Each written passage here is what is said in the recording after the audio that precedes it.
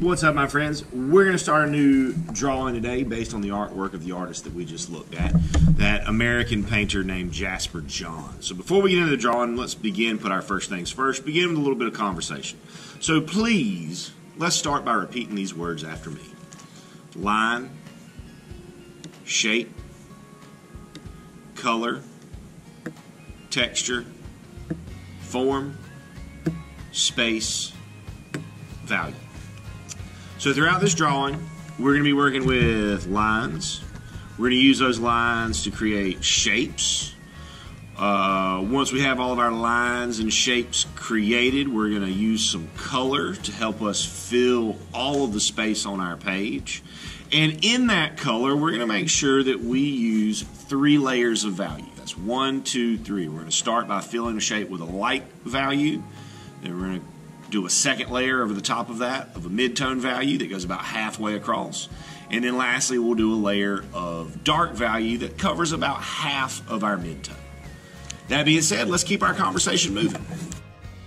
Moving us right along to our 7 principles of design. Again, please repeat these words after me.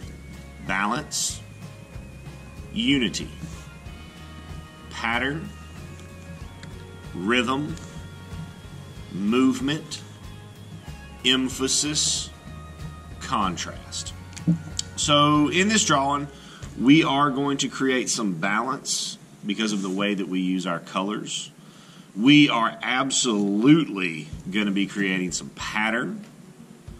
And we should, because of the way we use our color triads, we should create some contrast between the foreground and background of this piece. So that being said, quick and easy on that one. We got a couple other vocabulary terms we want to touch on real quick before we get going. So let's go ahead and do that, and then let's get into the drawing. All right, so we got 3 things that we're going to talk about. First being media. So bear in mind, media are the things that we can write with, draw with, or color with. If we cannot do any of those things with it, then it is not media. In this drawing, we're going to start off with a pencil. That's our first media. And we will finish up, if you're in the room with me, we'll finish up with crayons. If you're at home, finish up with colored pencils or whatever you happen to have available. Which brings us to this word, tool. Tools are the things that we use to make art that we cannot write, draw, or color with.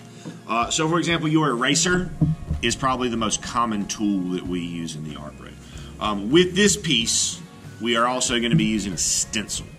Your stencil might look like this.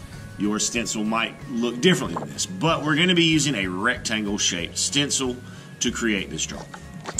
Or to create the first step of this drawing, rather.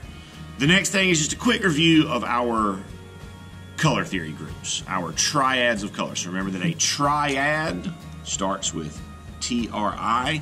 It has, each group will have 3 colors in it. So our primary triad is red, yellow, and blue.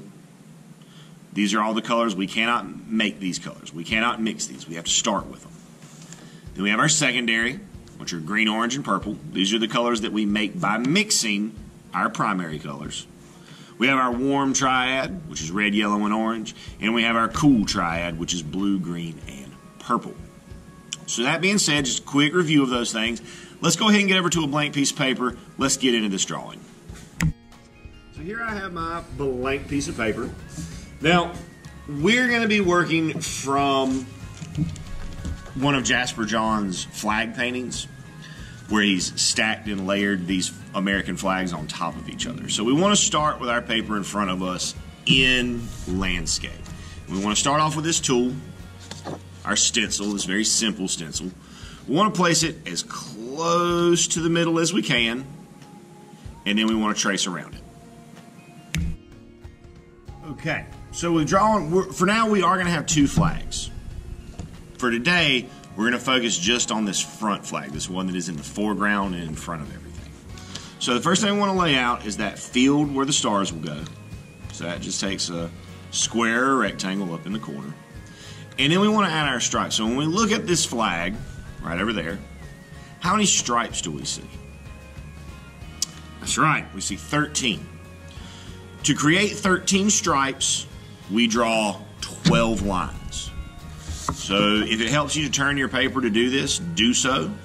But we just want to make sure if you want to use a straight edge for this, use that tool.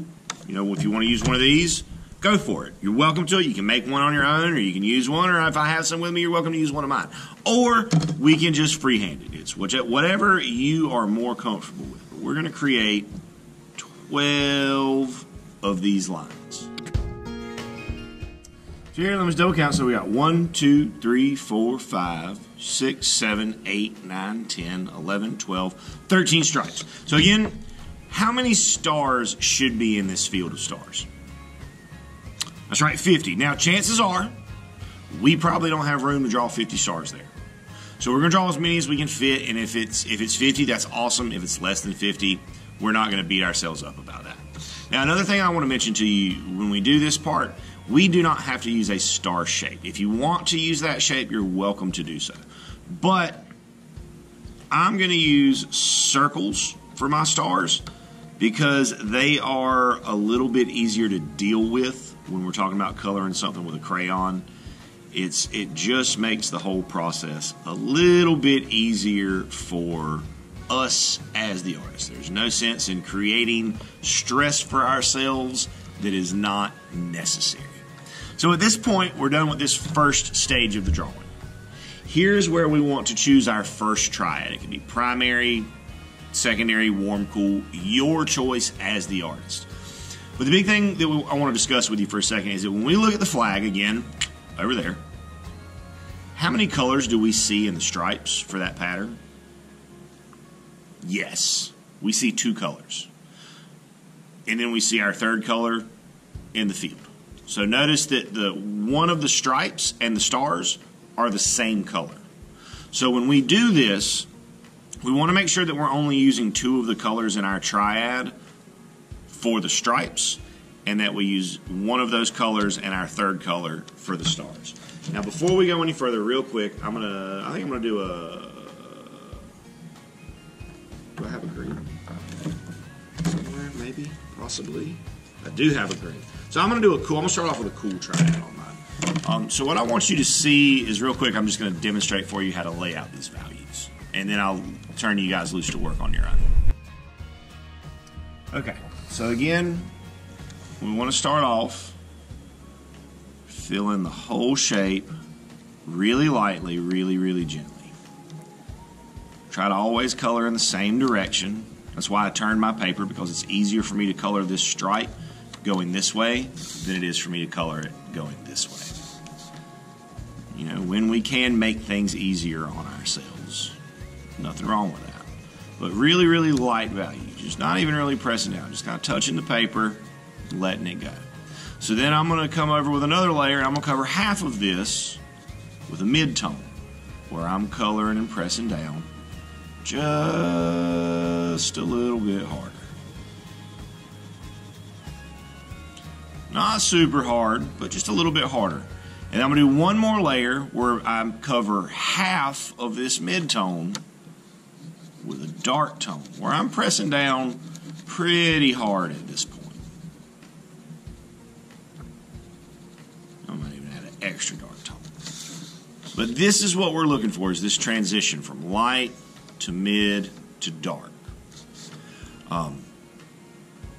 So you can go ahead and choose your triad, get to work on this part. And one thing I want to remind you, or just mention, is that the values don't always have to come from the same direction. So my plan here is I'm going to have all my purple stripes with the light on the right-hand side, and I'm going to do my green stripes with the light value on the left-hand side. That's going to help to create a little bit more of that contrast, a little bit more variation, make the drawing hopefully a little bit more interesting to look at. So I'm going to go ahead and knock out my first flag. You guys go ahead and knock out your first flag. We'll come back and discuss and move on to the next step when we're ready. All right, so this is our first flag finished. I've got 2 colors in my stripe pattern. I've got all my values going different ways to create this little bit of visual interest and contrast. I've got my field of stars done. We're ready to move into our second flag, which will go in the background. Now with this one, we have to be really careful as we draw, because we have to make sure that our lines from the back flag do not match up with the front flag. So we're going to start with the field of stars. So we want to find this first one and go from the middle of it up and from the middle of that one over. And then we're going to proceed to create again our 12 lines, which will make our 13 stripes. So we go 1, 2. Now when we get to here, inside of this, we want to make sure we're offsetting all of these lines so that none of our background lines line up to our foreground lines. That's 1, 2, 3, 4.